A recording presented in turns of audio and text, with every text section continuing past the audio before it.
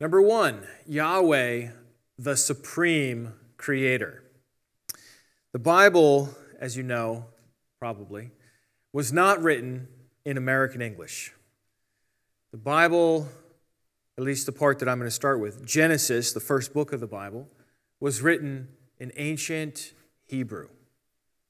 And Hebrew, I show it to you here because it is so weird. And I think that's important for you to remember, that the Bible is weird. It's not a 21st century document. It's not written in the Western Hemisphere. They didn't have smartphones and cars and everything else that we have today. So if we're going to understand the Bible properly, we need to adjust our thinking to what the Bible says in the world of the Bible, rather than just assuming our way of thinking onto the Bible itself. So in the beginning, we read in Genesis 1:1, Bereshit bara Elohim et hashamayim va'et haaretz. That's in the beginning, God created the heavens and the earth, the first verse of the Bible. Now, right from the very first sentence of the entire Bible, we start with the assumptions. Many of us do, at least. We see this word Elohim, the word translated God, and we say, that is a plural. That's a plural form. And then we see the word created, the word bara in Hebrew, and we say that's a singular form. There it is. Plurality and unity. Obviously, Genesis 1:1 is teaching the Trinity. And I can see where that, I don't think that's dumb. I can see where that's coming from. I see the logic of that. But I question the force of the argument. I asked the question, well, what if we're wrong about that? What if the Trinity is not really what's in view from the first verse of the Bible? What if, in fact, we're reading that in rather than reading it out? And so when I was thinking about Genesis, of course, is written hundreds of years before Christ. Nobody knows really for sure when Genesis was written. But if Moses wrote Genesis, then somewhere between 1200 and 1400 BC would be a good guess. So let's just go with 1400 BC. And the Trinity was not fully articulated until the 4th century. So we're looking at a 1700-year difference between the book of Genesis and a full-orbed articulation of the Trinity. That would be like you reading your ideas into something from the 300s. I mean, maybe if you're talking about eating meat, they ate meat 1700 years ago, but it's easy to presuppose and make anachronisms. And these are two deadly enemies for us, presuppositions and anachronisms. This is just for Bible study in general, and I assure you this is across the board. This is not my opinion. This is what good Bible study and hermeneutics, as the field is called, would all say. Presupposition is something supposed beforehand, something you presuppose. It's an assumption you bring to the text. Anachronism is an error in chronology, reading modern ways of thinking into ancient documents. So these are two things we want to avoid as we read the Scriptures, just on any topic, but especially when it comes to God's identity. We don't want to read later ideas into earlier documents or presuppose something beforehand. We want to read it over against its own context. So the question is, what is the context of Genesis? Well, Genesis chapter 1, as we're looking at here, we just looked at 1 verse 1. Genesis chapter 1 is a creation account. And as it turns out, people in that part of the world at that time, what they call the ancient Near East, had other creation accounts as well. And Genesis is going to be read against those creation accounts, not against later theology. So, let's start with the word Elohim. Let's start with the word Elohim. Does it mean God or does it mean gods? Yes. It is a plural form, and it can be translated God, and other times it can be translated gods. Both are correct. It is singular or plural depending on the verb. In Hebrew, the noun has a number and the verb has a number. And so if you have a noun where you're not sure, do I translate it plural or singular? You look at the verb, and the verb tells you how to deal with the noun in that case. Pagan gods are also Elohim. So, for example, Judges 16:23, Dagon, their god. 1 Kings 11:33, Chemosh, the god or Elohim of Moab, and Milcom, the god or Elohim of the Ammonites. Judges 8:33, the people made Baal Berit their god, their Elohim. So if we're going to say that the God of Israel has a mysterious plurality within his nature, then we also have to say that of Dagon and Chemosh and Milcom and Baal Berit and all the other gods of all the other nations, because they all receive the word Elohim to describe them, just like the God of Israel. And so because of this, generally, scholars today no longer make the case that Elohim is somehow a hint of the Trinity. Here are 3 examples. This is from the International Standard Bible Encyclopedia, which reads, "The use of the plural form with singular meaning is not unique to Israel." Again, this is genuinely weird. I'm not trying to dismiss this at all. Elohim is a plural form, but it has a singular meaning when it refers to the God of Israel. Similar forms occur in pre-Israelite Babylonian, and Canaanite texts in which a worshiper wishes to exalt a particular god above others. This form has been called the plural of majesty or the intensive plural, because it implies that all the fullness of deity is concentrated in the one God. You get it? So they're using a plural form not to indicate that there are multiple gods, but to indicate the fullness of the one God that they're referring to. The New Bible Dictionary says, though a plural form, Elohim, can be treated as a singular, in which case it means the one supreme deity. And in English versions is rendered God. Like its English equivalent, it is grammatically considered a common noun and conveys the notion of all that belongs to the concept of deity in contrast with man.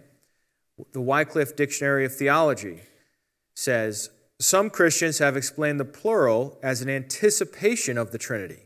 But again, without a commonly used singular, no one in Old Testament times could have developed Trinitarian ideas from the word alone.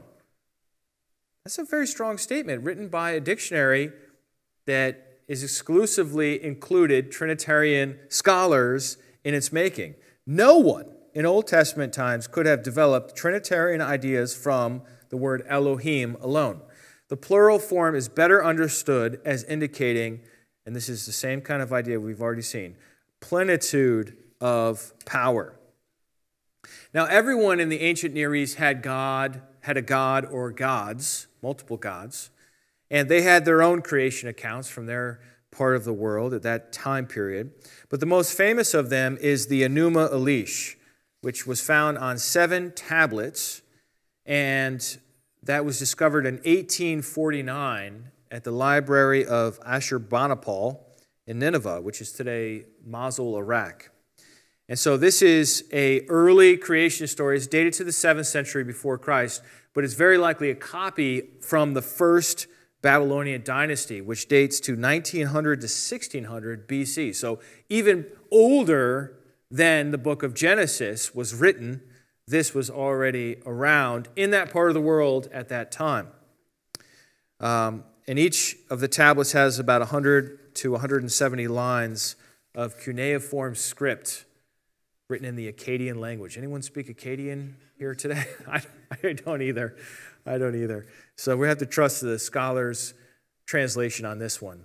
But I wanted to read the Enuma Elish to you, at least a few selections from it, to show you the way a creation story normally read, a creation account normally read in that part of the world at that time. And that will serve as a backdrop for us against which we can read Genesis 1, and I think it will pop for you in an exciting way. So tablet 1 reads, when the heavens above did not exist and earth beneath had not come into being, there was Apsu, the first in order, their begetter, and demiurge Tiamat, who gave birth to them all. Demiurge is a Tiamat's female, so I don't want to say craftswoman in this case, who gave birth to them all. They had mingled their waters together before meadowland had coalesced and reed bed was to be found, when not one of the gods had been formed or had come into being, when no destinies had been decreed. The gods were created within them. Lamu and Lahamu were formed and came into being. So these are like created gods. This is before the creation of the universe. Lamu and Lahamu. And they're very loud, annoying baby gods. Just like baby humans are loud and annoying. And they cry and they keep you from sleeping. You'll see what I mean in a second. Verse 22 from tablet 1. Their clamor got loud, throwing Tiamat into a turmoil. They jarred the nerves of Tiamat, that's the mother, and by their dancing they spread alarm in Anduruna. Apsu did not diminish their clamor, that's the daddy, and Tiamat was silent when confronted with them. Their conduct was displeasing to her, yet though their behavior was not good, she wished to spare them. Apsu opened his mouth and addressed Tiamat. Their behavior has become displeasing to me, and I cannot rest in the daytime or sleep at night. I will destroy and break up their way of life, that silence may reign and we may sleep. That's like any dad ever, right? Geez, these kids are just too loud, can't sleep at night. Except he's a little radical here. Verse 39, I will destroy and break up their way of life, right? 41, when Tiamat heard this, she raged and cried out to her spouse, how can we destroy what we have given birth to? Mumu spoke up with counsel for Apsu, destroy, my father, that lawless way of life, that you may rest in the daytime and sleep by night. Apsu was pleased with them. His face beamed. The gods heard it and were frantic. Skipping ahead a little bit, Ea, who knows everything, perceived their tricks. Ea put Apsu to slumber as he poured out sleep. He bound Apsu and killed him. So that's the first murder of the gods.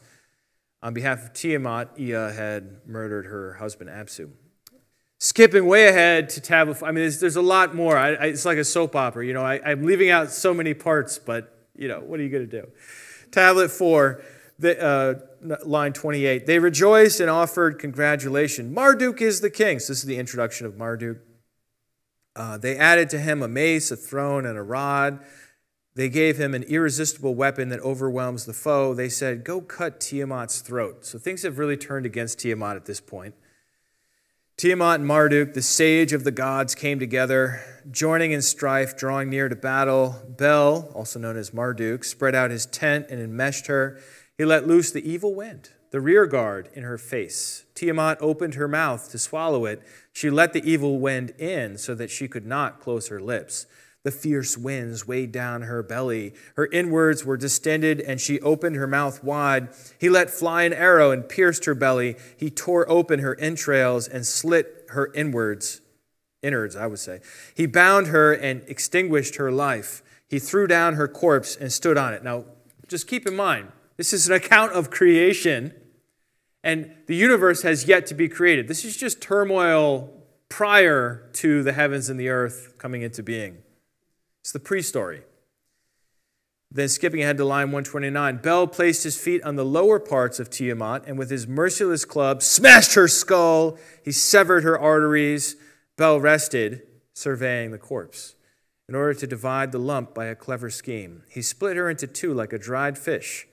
One half of her he set up and stretched out as the heavens. Finally, the first act of creation is to take half of the dead god Tiamat, whose skull is smashed and arteries slit, and to lift her up, and that's where we get the sky from, everyone.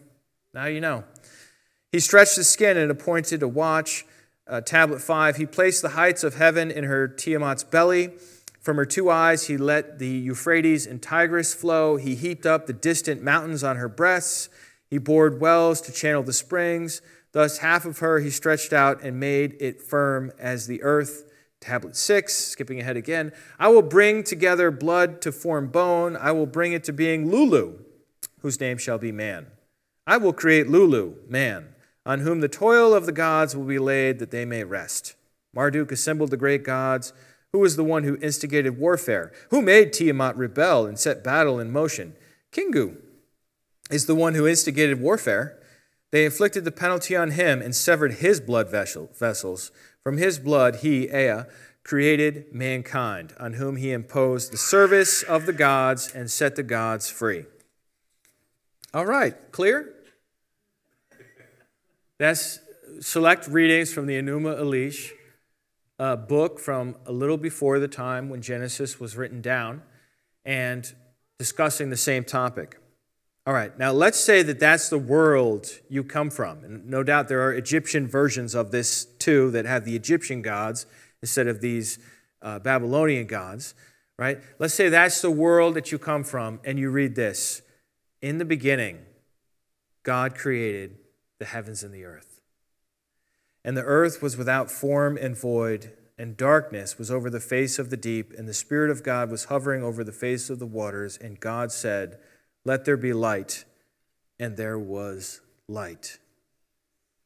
What would pop for you? Would it be that the fact that the word Elohim is plural? No, because all the gods use the word Elohim as plural. What would pop for you? There's no struggle. Where's the fight? Where are the other gods?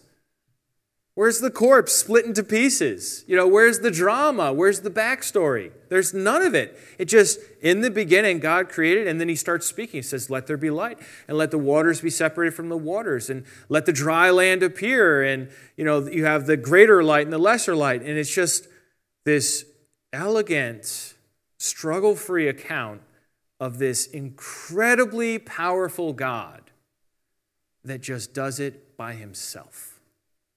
You'd just be like, who is this God? Who could do that? He has no competition, and his power is supreme. But it gets better. This is all of Genesis 1 on one slide. Don't worry if you can't read it. I want to show you some patterns. We read over and over, there are 6 days of creation, and God said, and God said, and God said, and God said, and God said, and God said. And then at the end of each section, we have, there was evening and there was morning the first day. There was evening and there was morning the second day. And then you have the same thing for the third day and the fourth day and the sixth day. Over and over and over again. These patterns are really interesting, right? Every day, God says, God saw that it was good. God saw that it was good. God saw that it was good. God saw that it was good. And then in the last day, God saw that it was very good. On the first day, God creates the heavens. On the fourth day, God populates the heavens. On the second day, God creates the waters. On the fifth day, God populates the waters. On the third day, God makes the dry land appear. On the sixth day, God populates the land. What's the point? What's the point? The point is that creation is ordered by God. It's not chaotic. It's not the result of a war or of haphazard collisions of events.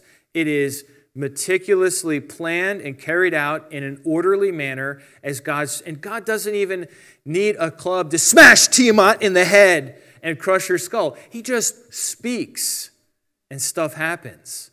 All of this would have just popped for ancient people reading this because they would have had their background information and they'd be reading this against it and they'd just be like, who is this God? I mean, if this is even partially true, this God is way more powerful than anything we've ever heard of. This is just incredible. And so that's the title of our class. One God over all. One God over all. Who is this one God over everything else? His power, his lack of competition, his supremacy. And that, I believe, is the point of Genesis 1.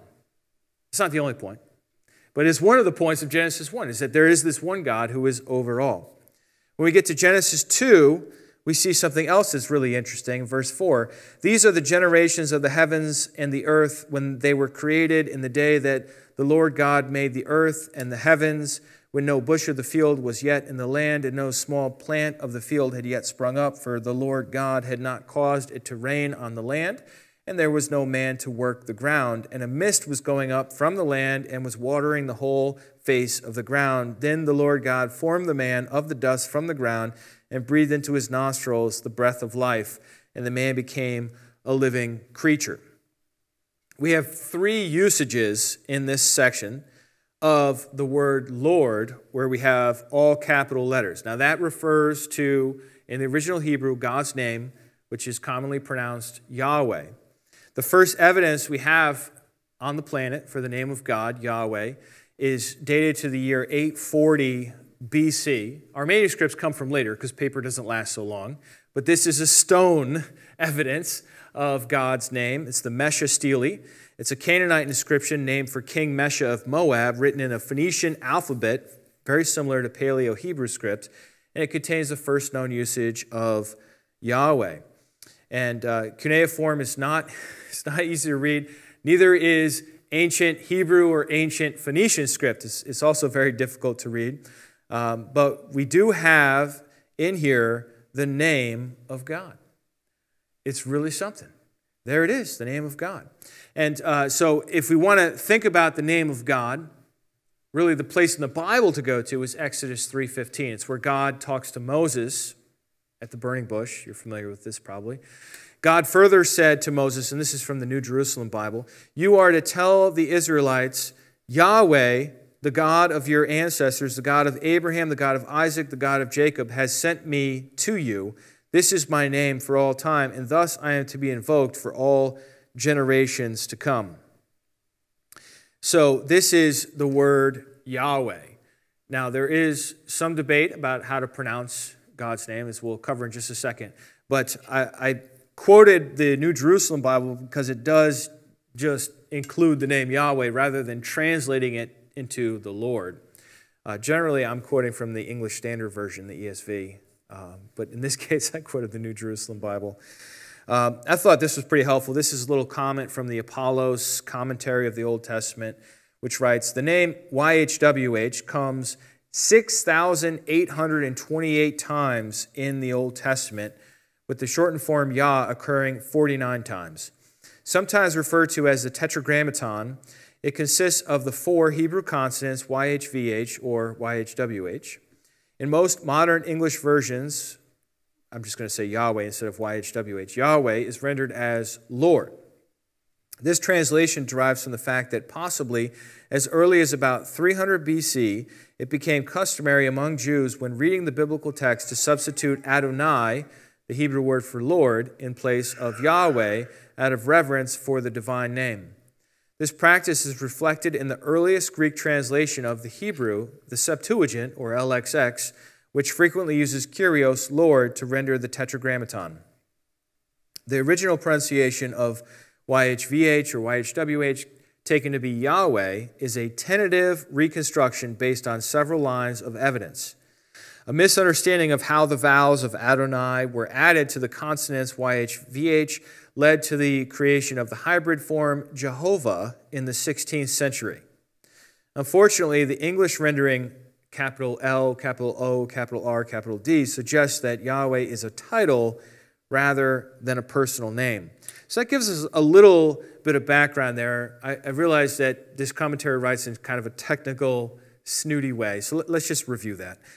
First of all, YHWH is pronounced Yahweh. That is the name of God. Hello. That's a big deal. God has a name. His name is Yahweh. Scholars are not entirely sure that Yahweh is the correct pronunciation. It could be Yehovah. It could be with a W sound. I've heard 3 or 4 different ways to say it. I'm just going to say Yahweh because that's the most common one that you read in the literature. Most translations obscure God's name by changing Yahweh to the Lord, some 6,828 times in the Old Testament. That's like once every 4 verses they change it. Yahweh relates to the Hebrew word for being. Now you'd have to go to the previous verse to see that. Moses says, "What do I say to the Israelites?" And he says, "Ehyeh asher ehyeh," which means I will be what I will be, or I am that I am. There are different translations of it. It's this word being is at the heart of the word Yahweh, existence. Thus, Yahweh is the one who was, who is, and who is to come, the existing one. That's what the name means. It means the one who is or the one who causes to be. There's some debate which way to take it. And this is another term I want to introduce. Yahweh is ase. That's a Latin phrase, which means from himself. It means that he's existing independently of everything else. He is not contingent, derived, or dependent. That's what ase means. Ase means, I'm not ase. I came from my parents.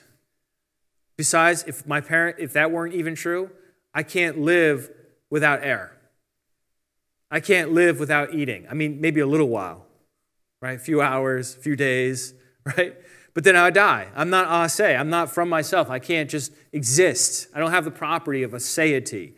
God does. And thank God that God has aseity and that he doesn't depend on, like Santa Claus, everyone's good wishes or something like that. Like he just exists, whether you're a good boy or a bad boy, whether you're a good girl or a bad girl, whether everyone believes in him or nobody believes in him, whether there's a universe or it's before the time when the universe came into existence, Yahweh is.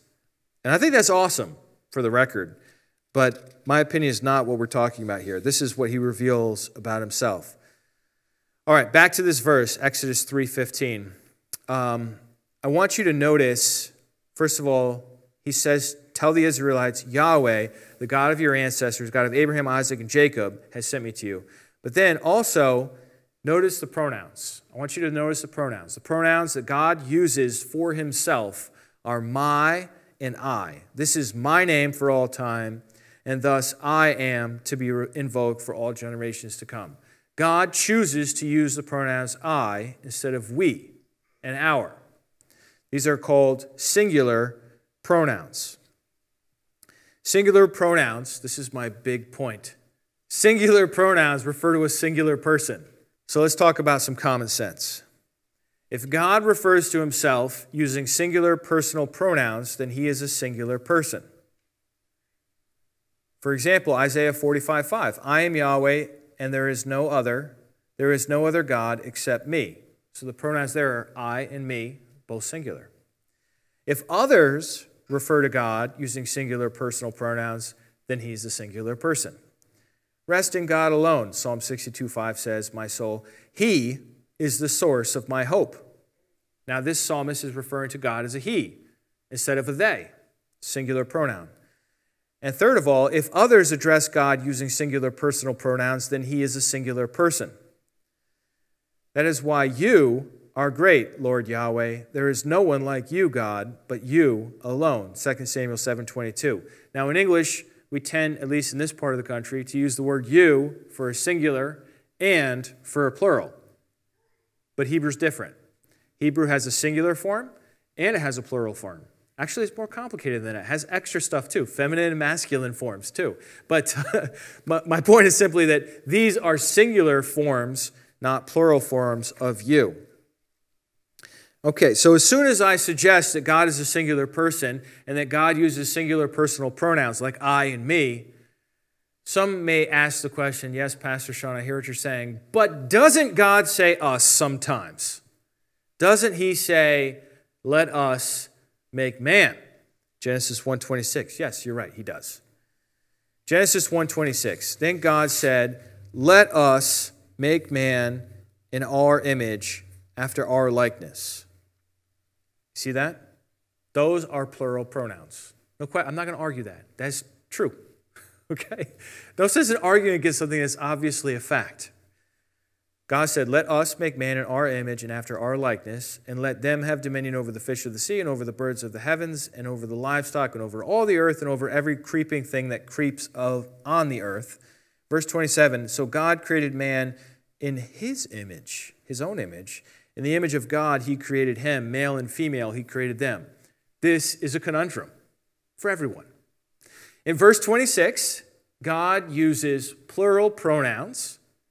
In verse 27, God uses singular pronouns. Well, these are singular pronouns used by the narrator of God, but that's not a distinction that matters. So we have plural and then we have singular. There it is, plurality and unity. It's got to be the Trinity, right? There are actually 4 times that God says us in the Bible. Did you know that? There are 4 us texts in the whole Bible, Genesis 1:26, 3:22, 11:7, and Isaiah 6:8. Let's read them. Genesis 1:26 we already read, right? Let us make man in our image. Genesis 3:22, this is after the fall. Then the Lord God said, behold, the man has become like one of us in knowing good and evil. Genesis 11:7, this is the Tower of Babel. Come, let us go down and there confuse their language. Isaiah 6:8. I heard the voice of the Lord saying, whom shall I send, and who will go for us? So these are the four us texts, the four times God says us in the Bible.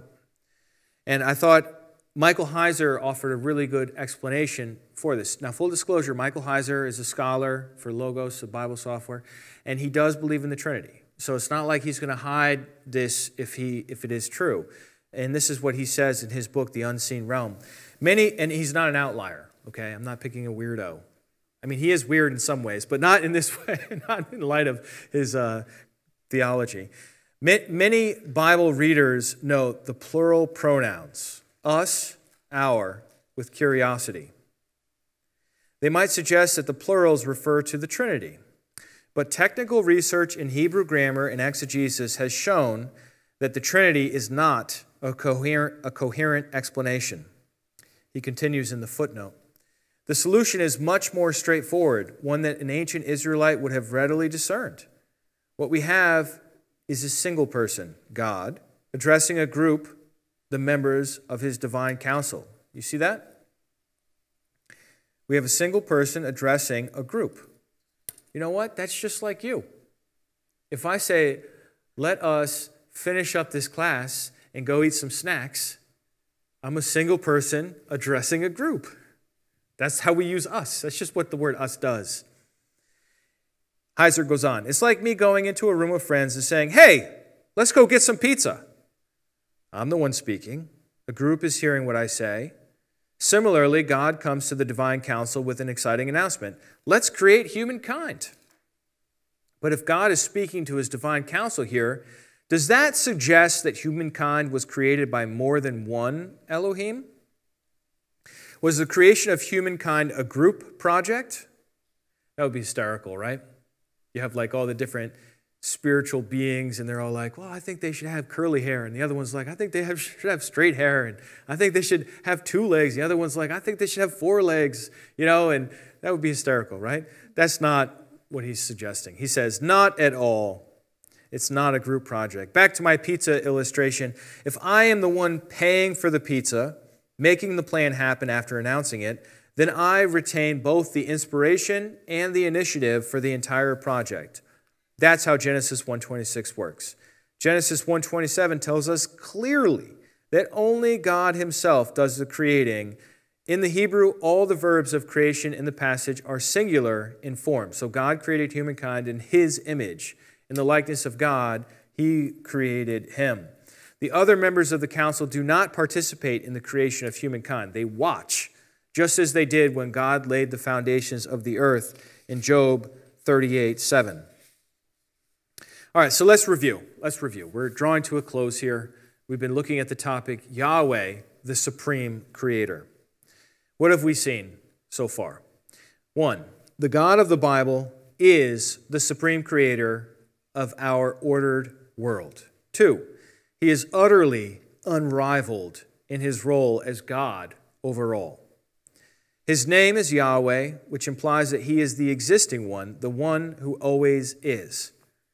Thousands of times, the Bible employs singular pronouns for God, which strongly implies he is a singular person. 4 times, God says us, which likely resulted from him talking to other members of his divine council. So next time, we're going to talk about the Shema.